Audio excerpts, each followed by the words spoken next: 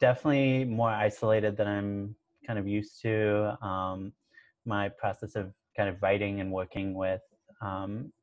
folks is kind of more one-on-one, kind of more like through the process of workshopping and experimentation. And so a lot of this has just kind of made me start to play my own instruments again and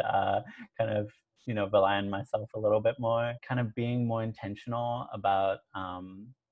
really kind of like making space and time for folks and for conversations that might have just kind of more naturally happened like after a concert or like, kind of in the normal hustle and bustle of like living and working in New York.